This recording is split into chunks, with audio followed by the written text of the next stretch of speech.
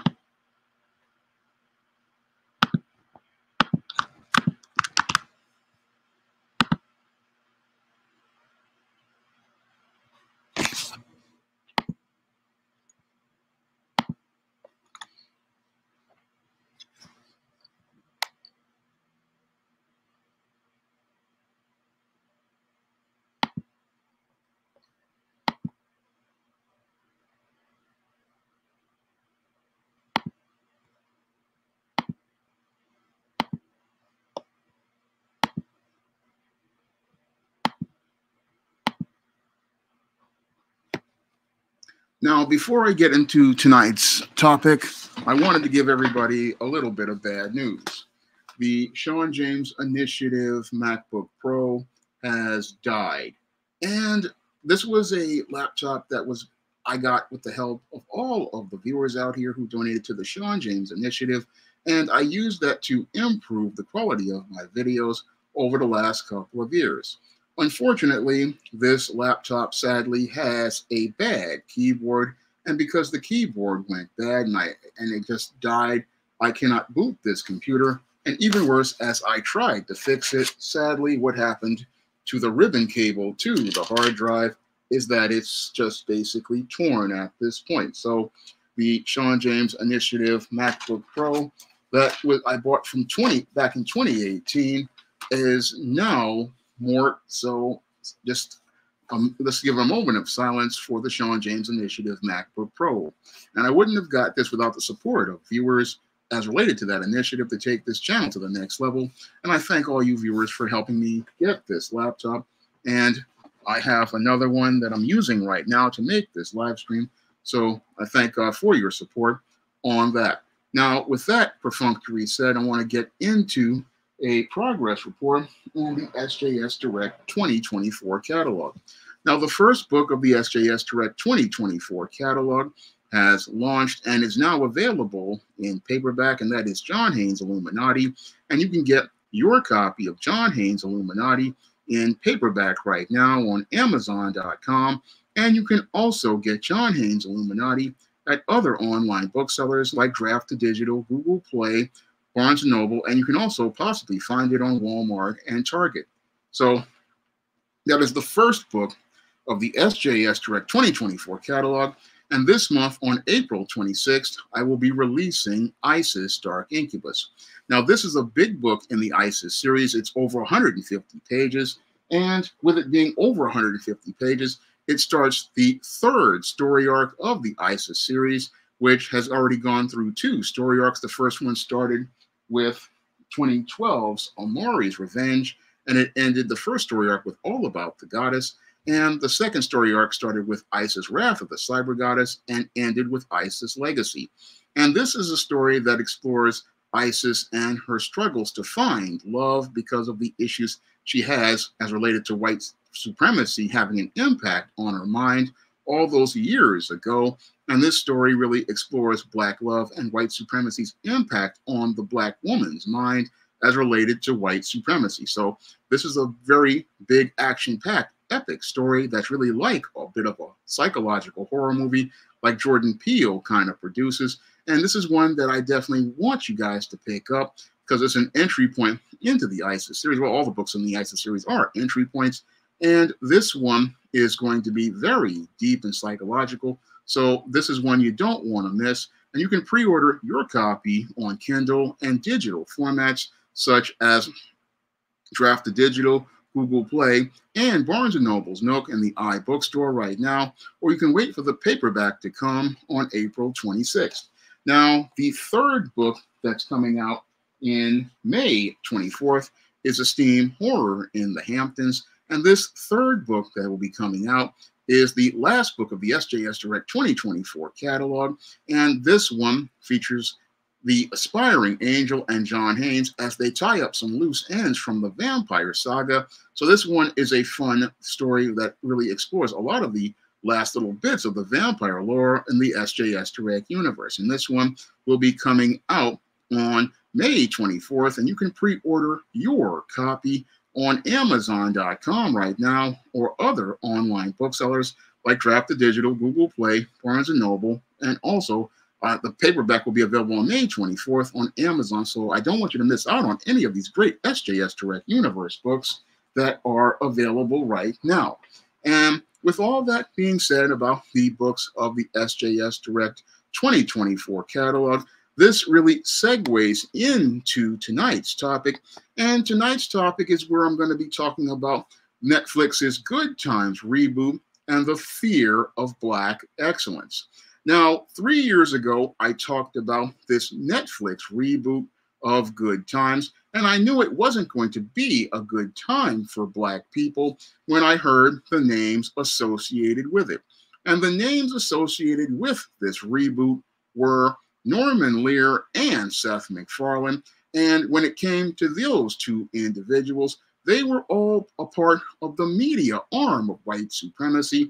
And when it comes to the media arm of white supremacy and Black entertainment, the media arm of white supremacy isn't about presenting Black excellence to Black people. No, it's all about presenting the absolute worst image of Black people to Black people. And this is done deliberately by design, because when it comes to this media, like Professor Black Truth talks about in many of his videos, he tells you that the media is mind control, and it's all about controlling Black people's perceptions of self through this media, which is designed to program an idea in Black people's minds that we cannot go out here and achieve excellence. And they don't want you to think about ever aspiring to be excellent, because when it comes to the media arm of white supremacy, the ultimate goal of their media is to go out and program an idea in your mind to make you believe that you are a failure. That is the ultimate goal of mainstream media when it comes to the Black image. And I came to this observation way back in my 20s when I was out here looking to try to submit books to all of these trade publishers. And I came to that observation. One time, my family member, she gave me a book called Losing Absalom. And as I was working on my book, I was reading these books, and I noticed a pattern with many of these books. And that pattern was presenting Black people as failures. And this was, again, done by design, because the media arm of white supremacy's goal is mind control, and they want to get you to start thinking of yourself, one, in a second-class status, and two, get you thinking about yourself as a failure. That's why they have all of this media in their so-called Black literary canon, with all of these so-called Black authors who they deem to be successes. And when they have these Black authors who they deem to be successes, every story in that literary canon that you read ever since you are a child oftentimes presents you stories where all the Black people are failures. And that is, again, done deliberately by design, because the goal of that media is to, again, program your mind with a perception of self, one, of being second best, two, of being not competent to be able to achieve or accomplish anything, and three, to be in a mindset where all the people you see that are Black are all nothing but failures, nothing but incompetent, nothing but capable of doing anything right, and program an idea in your mind to make yourself believe that you are inferior, you are incapable of being able to achieve or accomplish anything, or capable of being able to achieve success. That is what the literary canon and the mainstream media is all about. It's all about programming an idea in your mind that you, as a Black person, cannot achieve anything. You cannot really accomplish anything. And if you make any effort to do anything, you will fail, or in the most extreme case scenario, you will die. That is what is programmed as related to their literary canon and to their media. And the white supremacist programs that idea in your mind because of their fear of Black excellence. Now, when it comes to white supremacy wants to have a rigged game, and they want to have a rigged game because white supremacy is based on a lie. And because it's based on a lie, they want to be able to make sure that they get a guaranteed result. And because they want to make sure they get a guaranteed result of so-called white success, they have to rig the game to make the Black person go into the game looking like a failure. So that's the core reason why we have a lot of this media on their platforms, like the original Good Times and the Good Times Reboot, all about showing you Black failure, because in order for white supremacy to maintain its lie of Black people being failures and white people being successful, they need to promote a narrative of Black incompetence, and they need to promote that narrative of Black incompetence on their platforms because they need you to believe this idea about yourself and get you to fit yourself into a Black box that is acceptable to them. Now, I explored these concepts in one of my novels, Spellbound, where I talked about the whole concept of being a spellbound Black person based on my experiences growing up in high school, because I noticed with a lot of kids in high school, they wanted to fit into this box that was acceptable to white people as related to their definition of being Black, and never wanted to come out of those definitions. And they didn't want to come out of those definitions because they wanted to remain in that place where they believed they would get acceptance and approval from white people. So this is why they wanted to stay in a ghetto, because this was the place that the white supremacists program you to believe that you belong. Because when it comes to the white supremacists, they don't want to show you a picture of you being successful on your own, and they don't want to show you a picture of you being successful on your own, because when it comes to white supremacy, they need to foster a codependent relationship with you, and they need to foster the codependent relationship with you in order for them to maintain their power base. Because in the system of white supremacy, they need the Black person to be at the bottom of the world in order for their world to be smooth.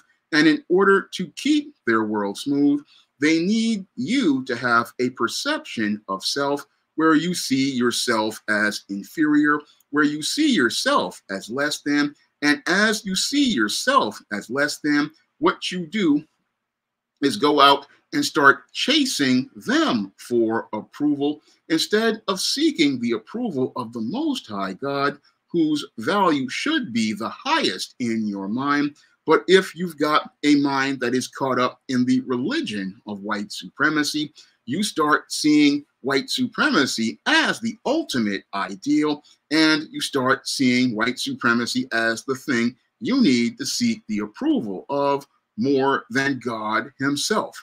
This is how deep and insidious the white supremacy is on the black mind. And it's really deep and insidious on the black mind because getting us to believe that we are inferior is a major component of the mainstream media.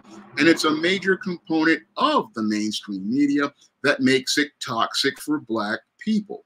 Because as related to their media is all about programming and giving us a mind to see ourselves again as less than and never think about establishing a standard of our own.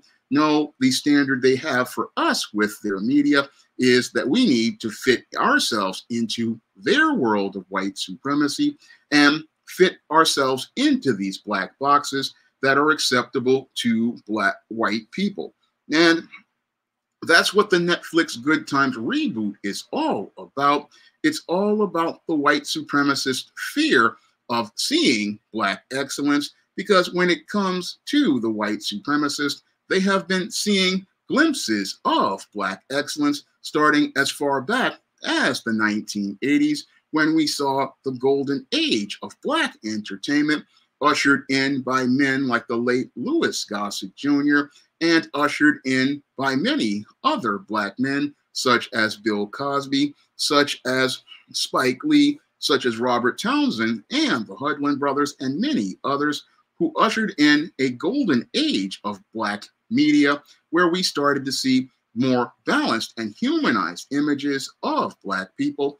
And we started to see an image of black people aspiring for competence and aspiring for excellence. That's what we started to see with the golden age of black television and black cinema, when black heterosexual men were in charge. And that era came to a quick close in 1989 with the NWA hijacking the rap game with Straight Outta Compton. And it further became worse with John Singleton's film Boys in the Hood having a narrative tacked onto it, talking about how it was about the street life. That's how we started to see the narrative change, because it started to be taken away from black men's hands and be put back into the hands of the white supremacists, who quickly started putting their images of black people on mainstream media platforms. And while many black people were conned into believing this was quote unquote real, this wasn't real at all. No, like Good Times of the 1970s, none of this was real. No, this was all the vision of these white supremacists in the media arm of white supremacy. This was their perception of black people. This was their story and how they wanted to see us. And that's what makes a lot of this media extremely dangerous, because we're not getting an authentic picture of black people on their media. And oftentimes what we get is their ideas about us. And almost every time we start to build some momentum, what happens is they try to take it away. Now, as we had the golden age taken away from us, and we got the Hood movie, and the Hood movie then devolved into Monsters Ball, we entered into an age of minstrels. And just as we had this age of minstrels ushered in by Halle Berry, mainstreaming the image of the ghetto hood rat in Monsters Ball, this really took the black image into decline, because as white supremacy gained control over the black image, this time they wanted to make sure that there wouldn't be another Bill Cosby to rise and take control of the black image. And to do that, what they did was go out and get themselves some black bootlicks to be the black face to represent to black people, to say that this was a story of an authentic black experience. But this wasn't an authentic story about the black experience. No, this was the story that the white supremacist wanted you to see regarding the black image. And what they did was go out here and find themselves some black faces to represent their stories. And that's what they did when they went out here and elevated people like Lee Daniels, who ushered in this whole minstrel era with Monsters Ball and mainstreaming it. And then they went out here and found a patsy in Tyler Perry, a man who had no real cinematic experience. And they found this patsy as related to his lack of experience in filmmaking. And they gave him a mainstream media platform talking about how much of a success he was. But the whole thing is they only allow him to be a success because he was out here presenting the media that the white supremacists wanted to see regarding the black image. And again, they allowed him to be distributed on their platforms because it wasn't about art. Like Professor Black Truth has said before, this is all about mind control, and it's all about warping your perception of self to fit yourself into this black box that's acceptable to white people and create that image of yourself where all you see yourself is in the white supremacist idea of the world and never have a vision of your own. And they use the black bootleg to go out here and represent passively that they're black and creating films about the black experience. But aggressively, all of these images and narratives fit right in line with white supremacy because every Lee Daniels movie is basically ghetto porn, which is all about showing you the most miserable and downtrodden black people. And Tyler Perry movies are all about demonizing black men in the same way that Oprah Winfrey and Alice Walker would demonize black men as these violent, out of control brutes, and pushing the dark-skinned, light-skinned narrative to black women that the dark-skinned black man is this violent savage who can't control himself, and a black woman has to settle for a light-skinned, or in his later films, non-black savior. That is the narrative he presents in his films.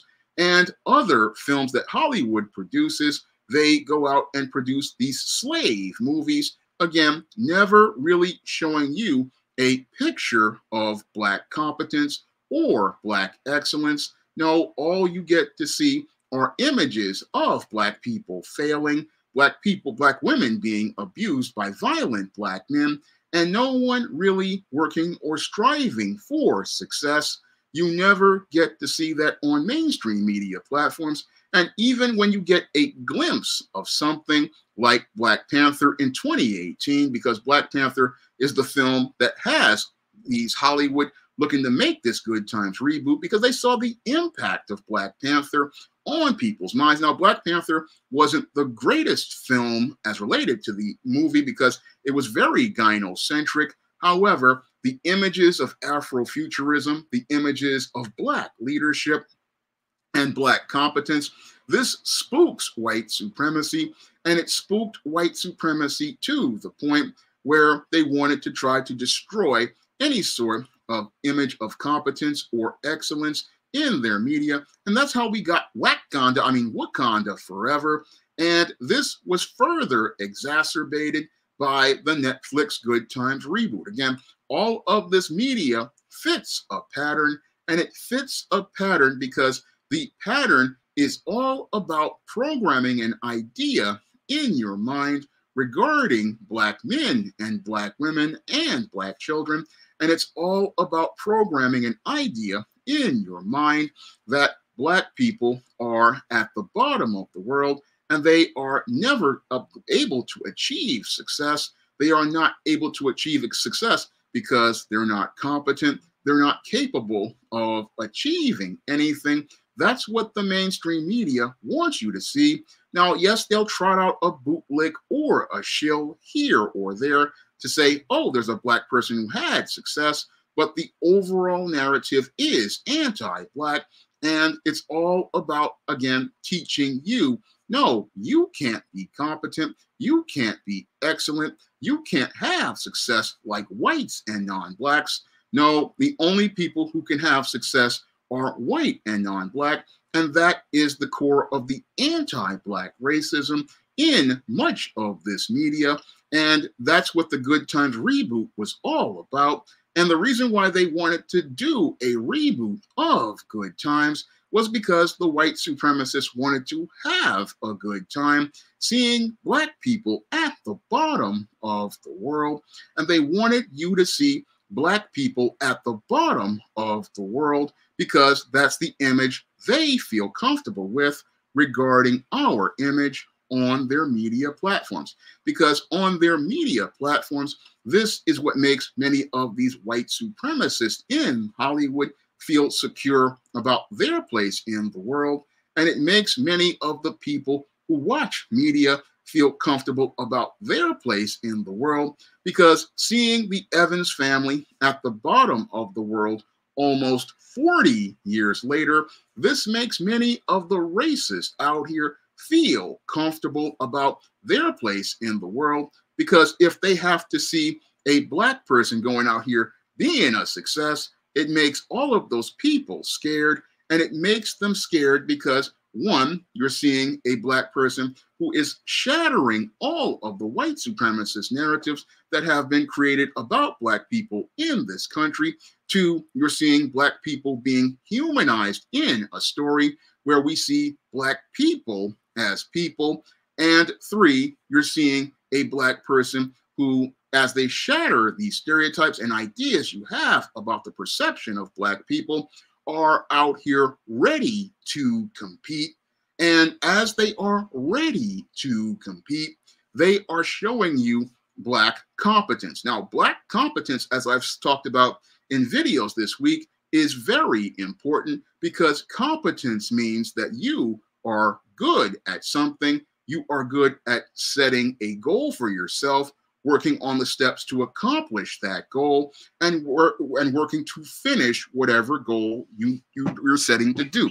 And competence is something that a person builds over time, like myself, as related to all of these books on the SJS Direct imprint. I mean, a long time ago, back in 2009, I started out. I didn't really know much when I did the first book all about Maryland as related to publishing. I mean, I didn't know much about editing or grammar or punctuation and stuff like that, but I still persevered. And I didn't know about doing covers, and I drew my own covers.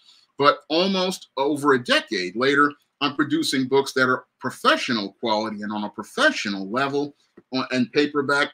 And again, that just shows how I have become competent as a publisher. And as I have become competent as a publisher, I have looked to go on and take on other challenges as related to comics. And that's where, back in 2022, I took on the challenge of creating the second comic and the first full comic on the SJS Direct imprint, John Haynes at Death's Door. I mean, I took on this challenge because not only did I want to go out and capitalize on the indie comics scene, I also wanted to take on this challenge to see that I could build and develop my skills as a publisher. So that's what this comic was partially about, because as a person becomes competent in publishing trade books, you want to take on different kinds of projects, because as you do that, you're not just being competent, you're working towards excellence. And that's what every Black child has to learn at an early age. But sadly, a lot of kids don't get this, because in many of these public schools, we don't teach our kids about striving for competence. And after you become competent, you're supposed to strive for excellence. That was one of the core values of Bill Cosby's Cosby Show and A Different World, and something Bill Cosby loved to promote in much of his media. He oftentimes talked about striving after you achieve competence to strive for excellence. And striving for competence means, yes, I know how to do something. My skills are sharp in an area. I am competent at doing things, but I have to persevere and look to do better. And that's where we start to go on the road to Black excellence. Black excellence is something where we are not looking to meet some white person's standard. or some institution like Hollywood standard. No, we are looking to strive for our own standard. And as we look to strive for our own standard, what we're looking to do is raise that bar and do what we believe will be something that is next level. That's what I was trying to do back when I did the John Haynes at Death's Door comic.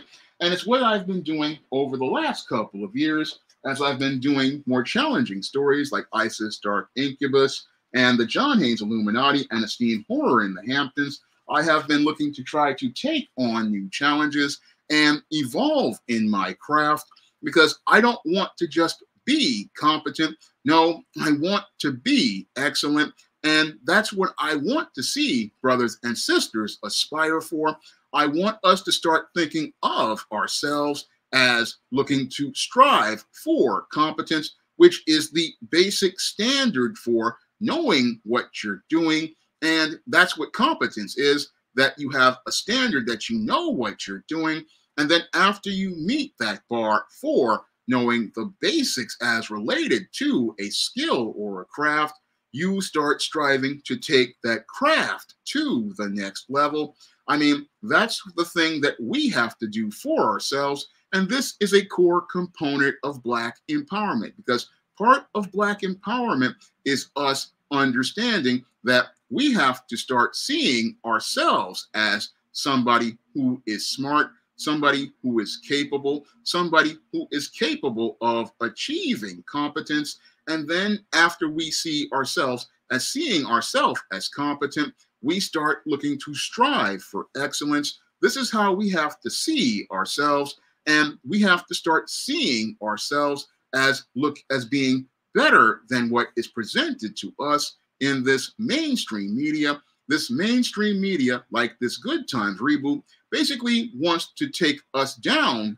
to a bottom level, but we have to look to rise to a higher level. I mean, that's what I learned growing up in the 80s, watching The Cosby Show. That's what I learned growing up in a home with parents who pushed me to be the very best. I learned that I have to go out here and look to strive to be beyond competent and look to achieve excellence. That's something I wanted ever since I had a brain aneurysm at 7 years old and kids were saying that I was slow and retarded. I wanted to present an image of intelligence and excellence.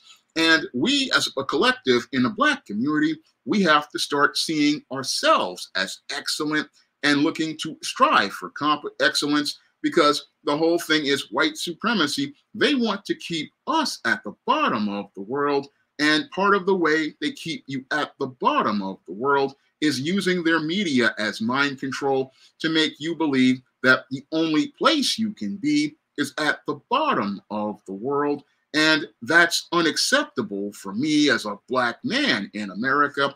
It is unacceptable for me, for any Black person, to see themselves at the bottom of the world living in a ghetto, because the whole concept of the ghetto is something that is a white supremacist social construct.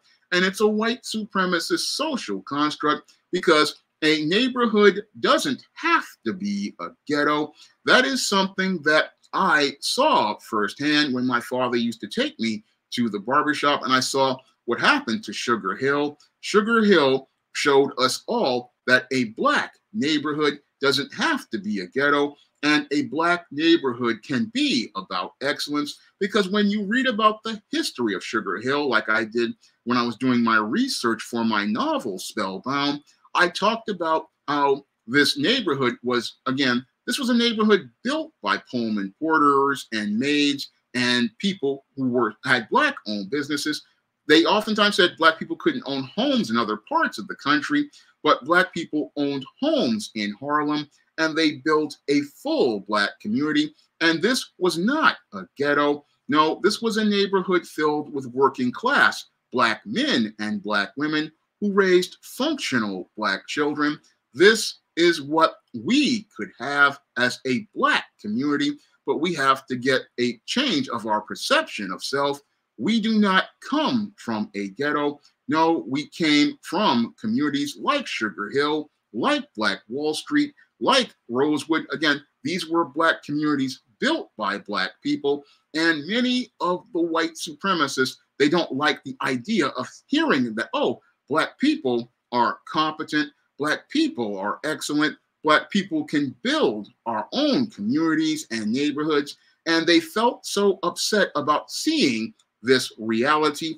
This is one of the reasons why they basically destroyed Black Wall Street and Rosewood, and literally got to the point where they were looking to bomb Black Wall Street with military planes, because the whole idea of a black community being filled with competent black people who had a high quality of life, that really shattered the perceptions of many of these white supremacists and racists.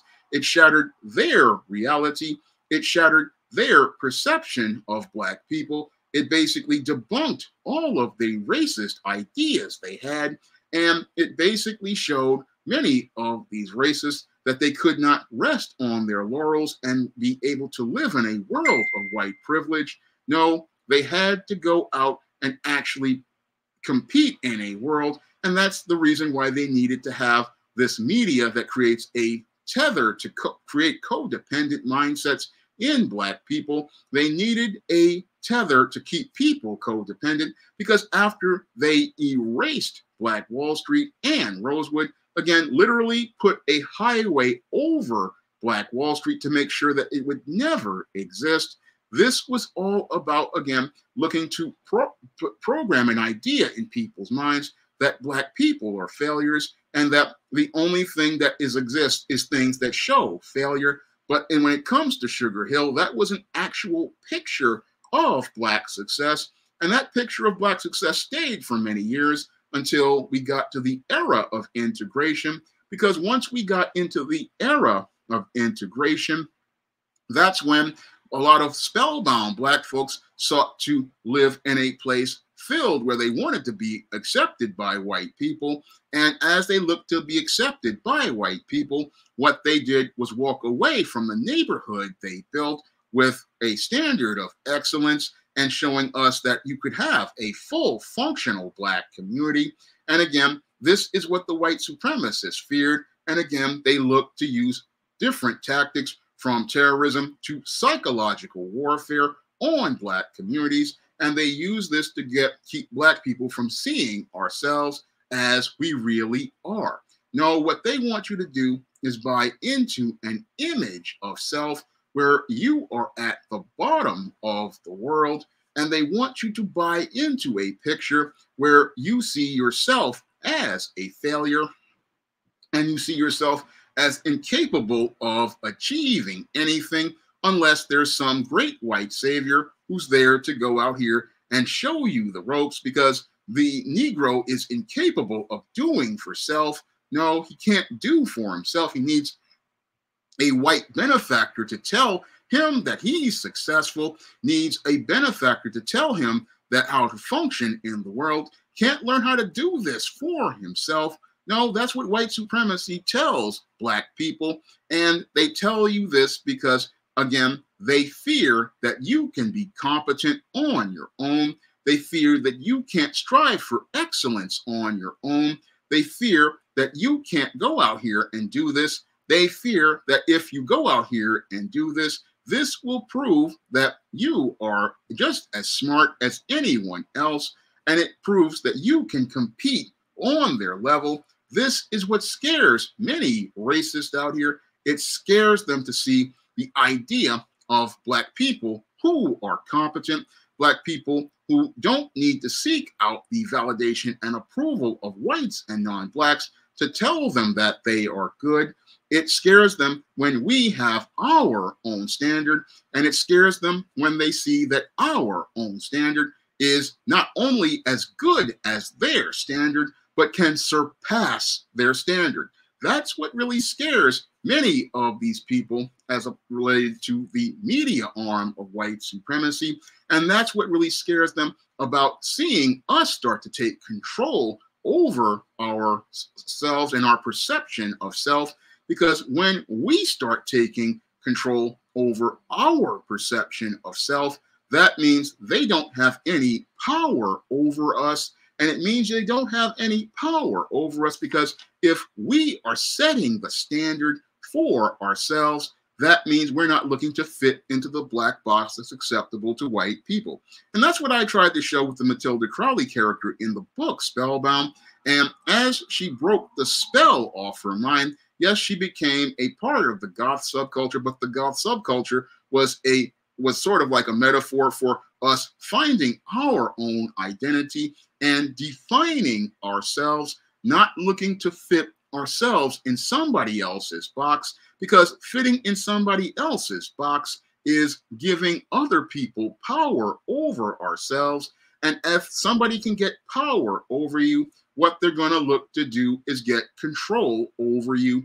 And as they look to get control over you, they get you buying into their standard of substandard. And as their standard of substandard becomes your standard, what happens is, instead of you looking to achieve as related to your standard, what you do is bring yourself down to a level of substandard instead of taking yourself to a new level where we can see you being going beyond competent to being excellent.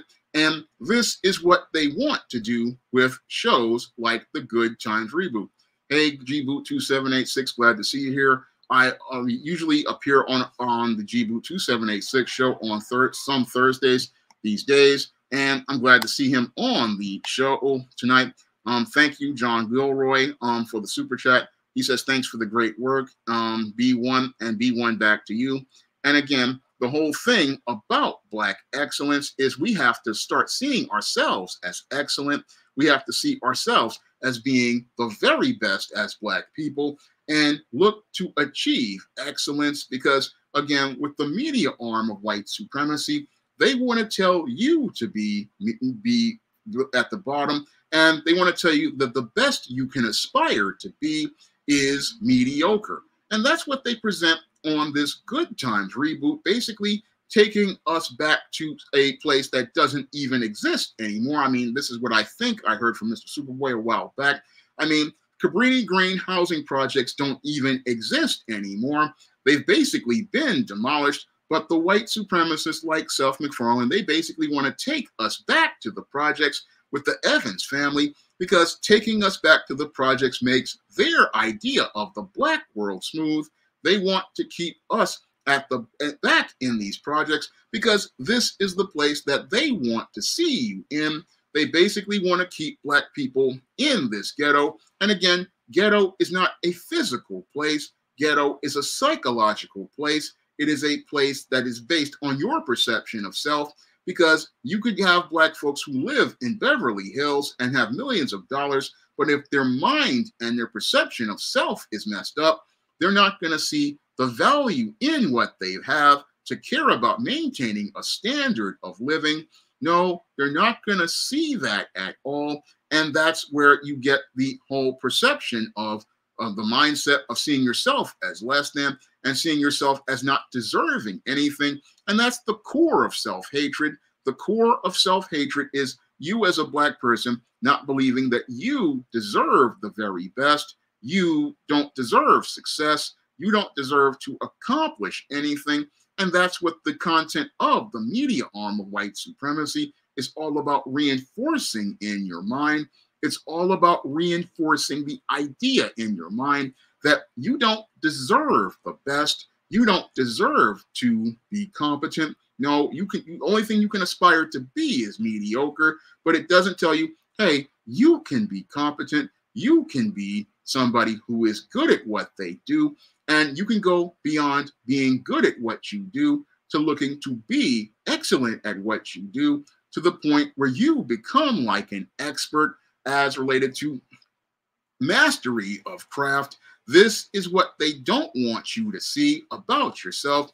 And this is why they wage war on Black people with media like this Good Times Reboot, because this media, like the Good Times Reboot, is just another shot against Black people in a series of salvos that have gone on over the last, I say, 2 decades, because over the last 20 years, and I would say ever since the start of the Hood movies in the 90s, so I'll take it 30 years, I mean, over the last 30 years, we've had an assault on the minds of Black people. We've had an assault on the minds of brothers and sisters, where we have been bombarded with images and messages that tell us we are inferior, we can't achieve success.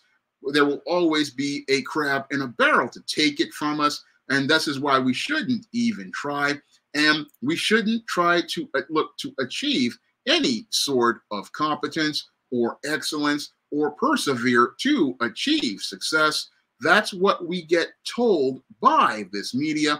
And when you're bombarded with these kind of images for over 30 years, it has an impact on your mind.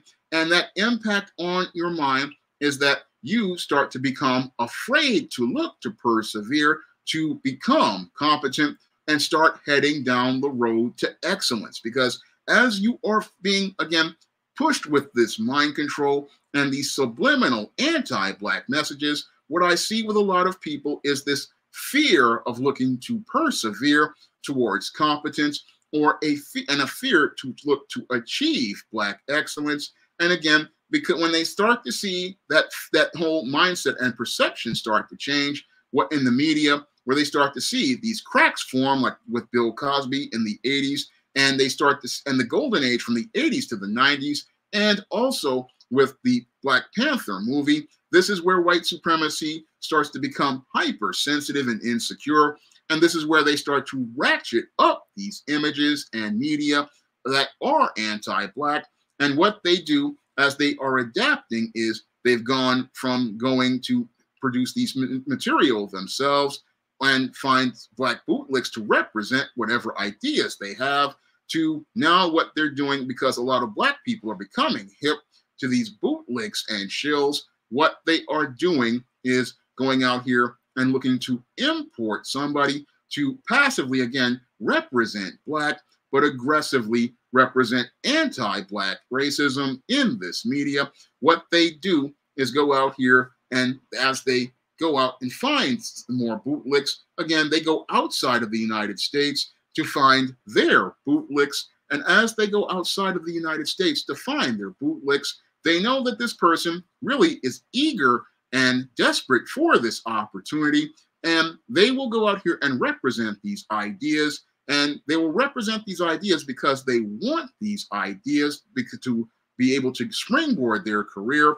But in a lot of cases, the reason why they have this person there is because they want a Black face to, again, represent their ideas and their ideas about Black people. It's never about us presenting our ideas about ourselves on these media platforms. It's never about us telling our stories. It's all about getting Black people to co-sign narratives and co-sign an anti-Black agenda.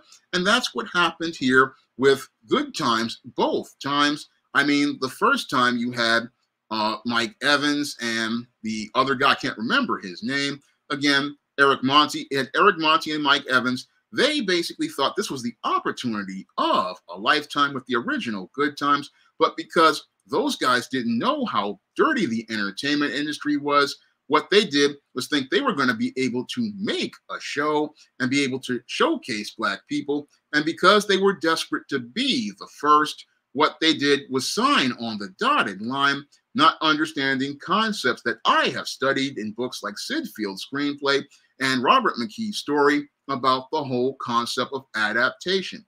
Because whenever you go and you sign away your rights to a Prodco, what happens is that you don't have any more creative control. And what they do is use the adaptation clause to be able to make the material that they want. Yes, they'll buy a story, but they're going to make their version of the story. And that's how the entire narrative of Good Times got hijacked back in the 1970s. And the only way that we got to see a halfway decent show was because Eric Monty pushed back a bit.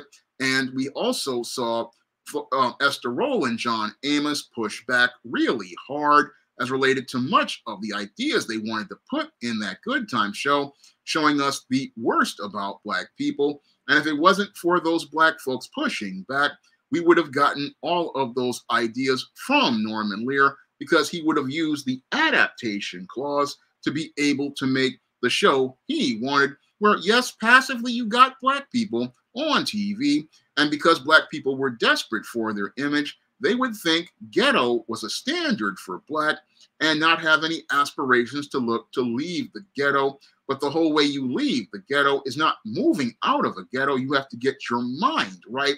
That was one of the things that they got wrong about Good Times that I know growing up. You've got to get your head in the right place, because if you don't get your head in the right place, any place you live will become a hood and not a functioning black community like Sugar Hill or Black Wall Street or Rosewood, because those places became black communities because black people had their minds right.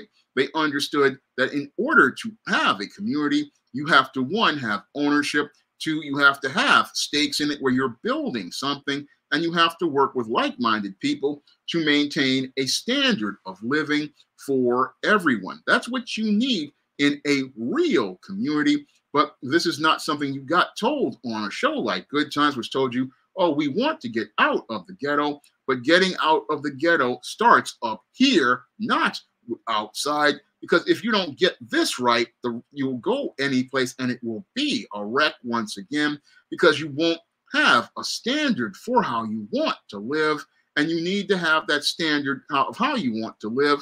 And again, that ties right back to black competence, and it also ties to black excellence, because in order to have a high-end neighborhood like Sugar Hill, you have to have competent black people who are out here working on building a community, and you have to have people who have a standard of excellence to maintain that quality of life. And again, competence and excellence are how you build great communities, because while you have white folks talking about how the Upper West Side of Manhattan is one of the best places to live, and the Village in New York here is a great place to live, and places like the Upper East Side is good for families, those places are high quality neighborhoods because the mindset of the people are all about maintaining a standard of living, maintaining a standard as related to their homes and how they keep them, maintaining a standard of how they have their schools. I mean, there's no Pookies and Ray Rays acting up in their schools. They don't allow their kids to act like that because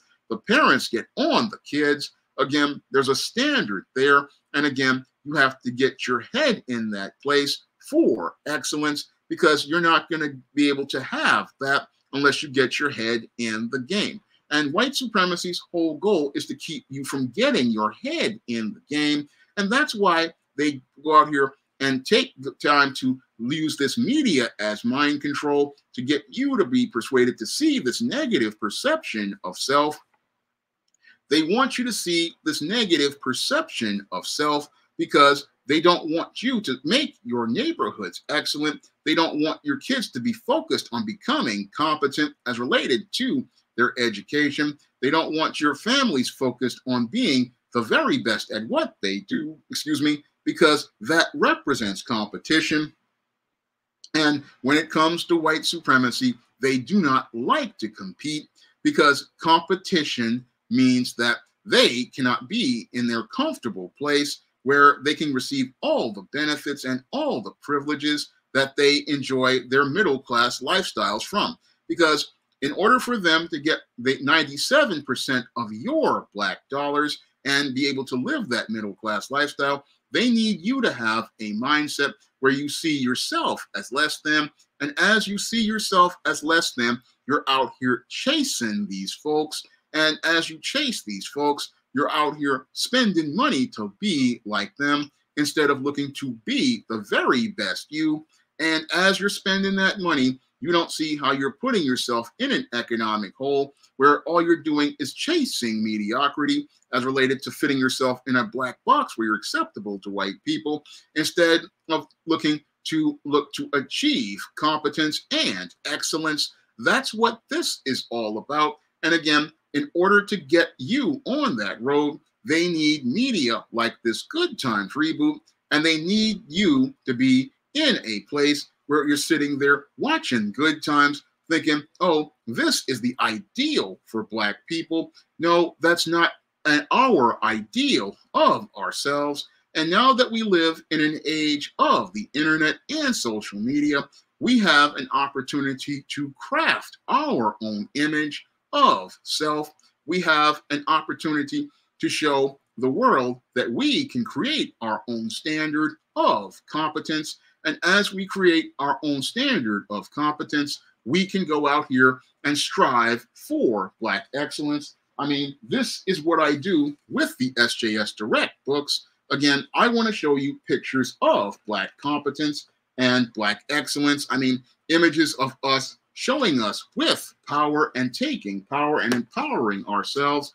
I mean, showing us images of ourselves being strong, showing stories where we are intelligent, showing stories where we are responsible and capable of being able to lead and run businesses, being able to go out here and think critically and problem solve, and being able to show us as leaders. I mean, this is what it's all about. And this is what New Black Media is all about. I mean, New Black Media is all about us creating media that looks like us, media that shows us in a positive light, media that shows us as competent. And as we are in our competence, we are striving for excellence. That's what New Black Media is all about. Now, Professor Black Truth says New Black Media is all of us, but all of us have to start supporting New Black Media that looks to elevate us. I mean, that's what I do here on the SJS Direct imprint. I look to go out here and show you the picture of Black excellence. And the only way I can go out here and continue to do this is with your support. And that's where we as Black people, as a collective, have to start facing our fears, because with a lot of Black folks, we fear being competent and we fear striving for excellence because we want to, again, fit into the Black box that's acceptable to white people. We want to seek white validation and white approval. And because we are scared of looking to create our own standard, what we do is go out and sit here scared. And we sit here scared thinking we have to let somebody else speak for us. And this is why Black bootlicks like the ones who, like Lee Daniels, Oprah Winfrey, and Tyler Perry, get in front of our stories and start putting these white supremacist narratives out here as our stories. What they do is go out here, and because we are too scared to set our own standard, we accept somebody's substandard. And again, they will put the rubber stamp the Black bootlets standard as a high standard, like they did with Halle Berry's performance in Monsters Ball and Denzel Washington's performance as a super brute in Training Day. They will make that the gold standard. But when I look at those movies as a Black man who has a sense of self-love and a sense of self-worth, those movies, to me, that's not an Oscar-winning performance. No, that's substandard. And I refuse to accept substandard as my standard. And I urge Black people, you know, we got to face our fears and say, we can do better. That was one of the things I said on the Fox Soul Show about a year ago. I mean, you can't settle for these slave movies and these hood movies. This is not who we are. No, that's the picture they want us to see of ourselves at the bottom of the world. But I want you to start seeing yourself in a picture where you see yourself as the front and center, where you see yourself as somebody who can achieve and accomplish. I want you to see yourself as the picture of success. And I want you to see yourself as somebody who can go out here and be the very best. That's what I want you to see yourself as. And that's one of the reasons why I work so hard on the SJS Direct imprint. And that's why I work so hard on the kind of stories that I write, because I want you to start seeing yourself as working on the road to competence and working on the road to excellence, because I want you to see yourself as being somebody who's capable of doing better than the white supremacist standard of substandard, because when it comes to a lot of their media is substandard, and they want us to accept substandard as related to our image. They want us to settle for their substandard. Well, I say it's time for us to go and raise that bar, because that's what I saw growing up from guys like Robert Townsend. That's what I saw from guys like Bill Cosby. That's what I saw from guys like Spike Lee and the Hudlin brothers. I saw them raising the bar. And the sad part is as they raised the bar, the NWA and the manipulation of John Singleton's Boys in the Hood brought the bar back down. But we have to understand what they're looking to do is keep that bar in the ground as related to our standard, because they don't want our standard to be high. Because if our standard is higher than theirs, then that proves that their whole idea and mindset of self, of being superior, is all the lie it actually is. Because it is a lie that their films are better than ours. Their TV shows are better than ours. And the Netflix Good Times reboot shows me how inferior their shows are, because this is just a cut and paste of Seth MacFarlane's Family Guy, The Cleveland Show, and the PJs put together. And I can do a far better job than that. And I believe I can do that because I wrote 13 episodes of the All About Nikki first season that I believe would blow the doors off a Good Times reboot, in showing you a black girl in Beverly Hills. Again, showing us black people being successful, showing us black people being competent, and a black father looking to raise a daughter and teach her about black excellence. I know I could do better than this Good Times reboot. On my worst day, I know I could do better than this show, because I'm all about black excellence, because black excellence is about empowering black people. And again, we can do better than this trash. We can do better than this. And we have to understand, the way we do better than this is by having our own standard. And our own standard can be way better than us settling for some scraps and leftovers of a cut and pasted Family Guy, PJs, and Cleveland Show, where we get everything tacked together. I mean, we can do way better than this. We can do far better than a Good Times reboot, because I know this for a fact, because when I write TV shows, like I wrote All About Nikki's first season, I was looking to do better than this. I was looking to show you a black man being a responsible father. I was looking to show you a daughter who wasn't running the streets, but was looking to be responsible. I was looking to show you a black family, even though they had a divorce, where you still had a structure to that family, and show you how black life works among the wealthy. I mean, if I can go out here and be a guy who was living in Section 8 housing at the time, and go out here and do this and put fingers to the keyboard in less than 6 months and write a whole season of a show, then why, after 3 years, couldn't Seth MacFarlane, Steph Curry, and the late Norman Lear come up with a better show than what they did with this garbage animated series? Critical question I would like to ask Steph Curry and Seth MacFarlane. I mean, if I can do this in my own bedroom, why can't you do this? I mean, if I can come out here and look to present black excellence to people, I mean, I know Hollywood doesn't want you to see black excellence because of the response to Black Panther. I mean, I look at that movie, and again, a lot of the images spooked a lot of these white folks, seeing all that Afrofuturism, seeing a black man being a king. I mean, that basically freaked out people. That's why we got the Killmonger character being presented as sympathetic. They don't like you seeing black men as competent or excellent. They don't like you to see black men leading a family. They don't want you to see this because, again, it shatters their ideas about black people, because the idea of the irresponsible black father, that's a white supremacist construct. Because if we look at the history, as the late David Carroll tried to show you, black families were intact and black fathers were running families until the rise of the feminist movement. And it was the rise of the feminist movement that basically was the thing that took out the last couple of black communities like Sugar Hill in the 70s. I mean, because once you took that father out of the home and some of the people moved out to other areas, that's what basically led to the decline of the black community. And they don't want to talk about that part because originally with Good Times, they wanted to show it as a Black single mother, fitting into the anti-Black agenda.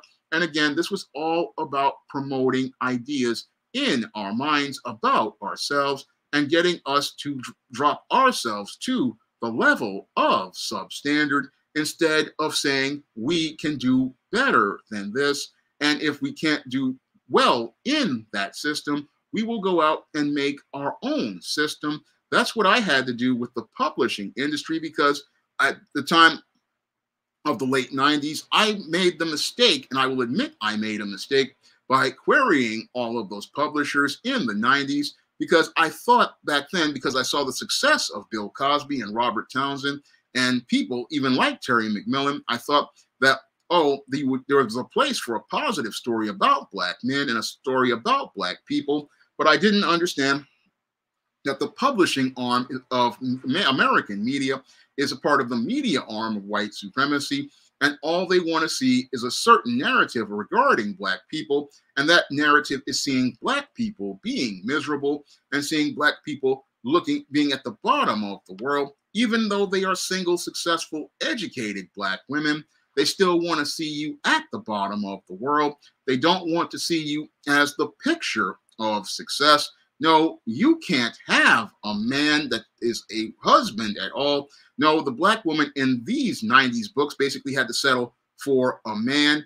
Again, a role not defined by God, a role that was created by feminists. Oh, you are looking for a man, not a husband. Meanwhile, the white girls in all of the books like Sex and the City and all the other white girl books, they're looking for husbands. They're looking for long-term relationships and commitments.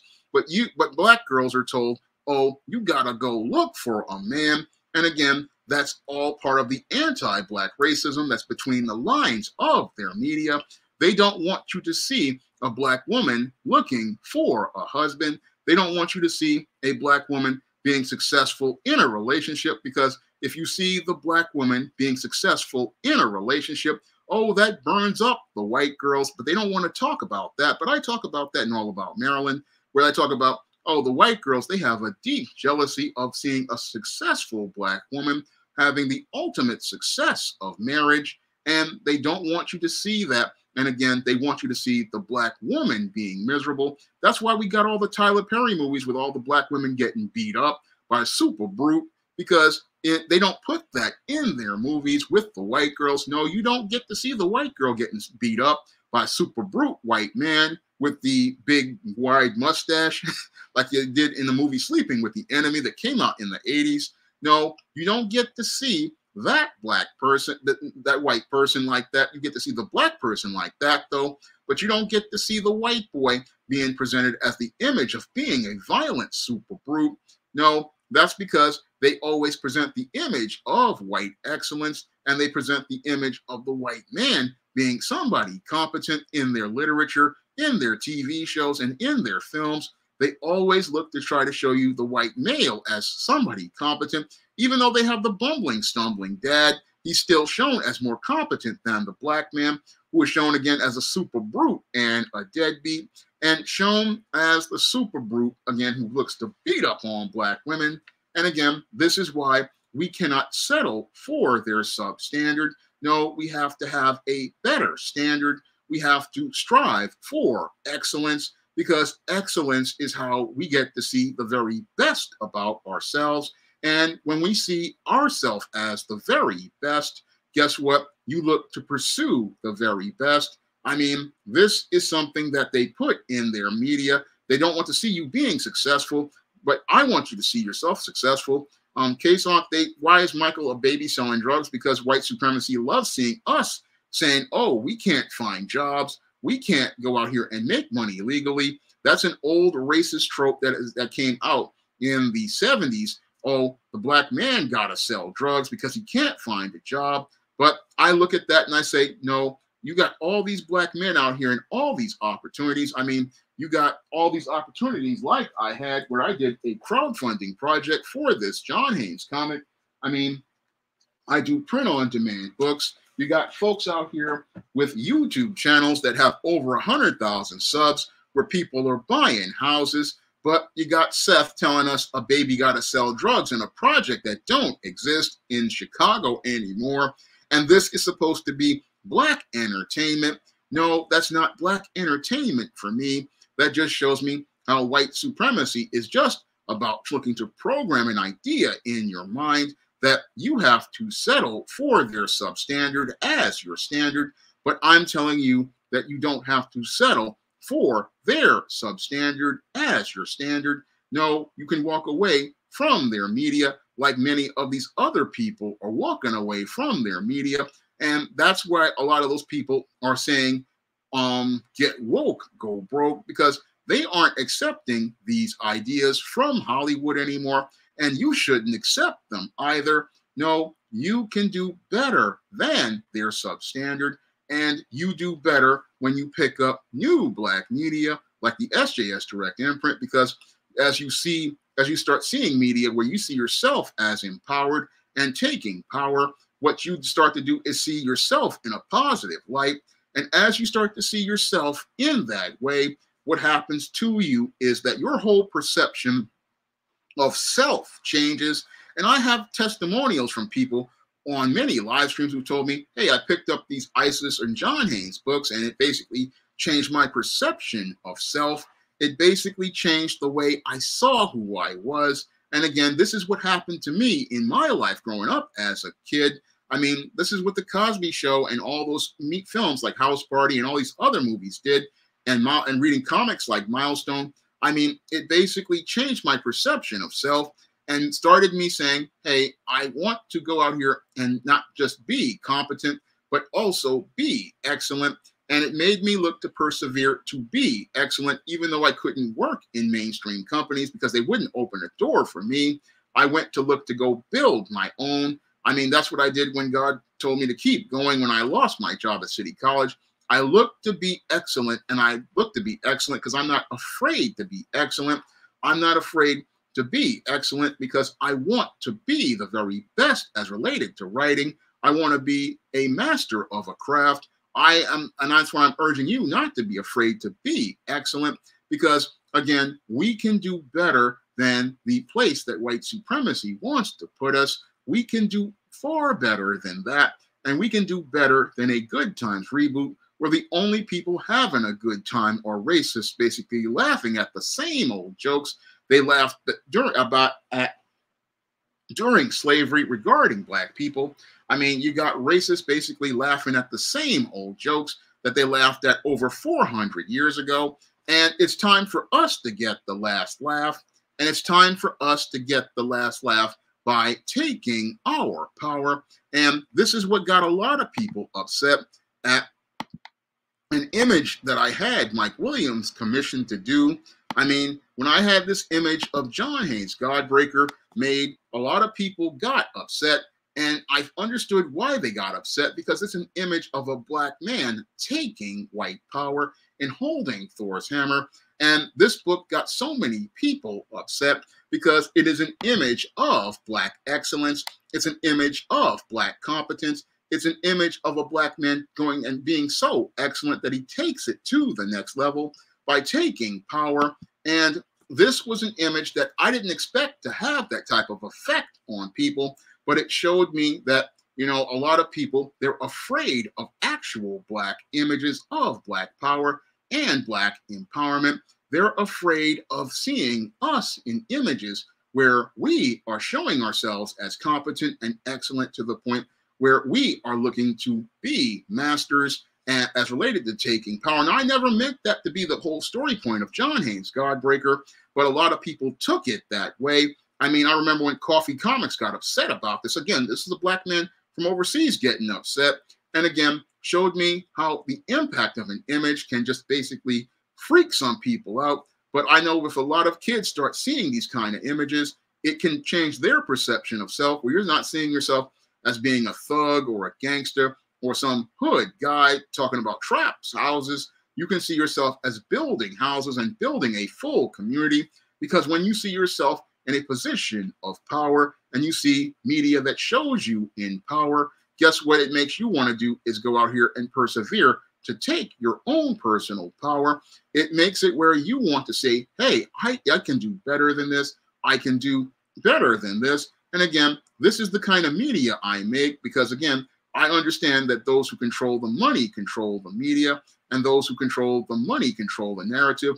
And that's why I take what little money I have to make a narrative for Black people, because I understand that we have to be able to see ourselves as excellent, and we have to get over this fear of seeing ourselves as excellent, because there's some folks out here, they get afraid, oh, the white people are going to see how smart I am.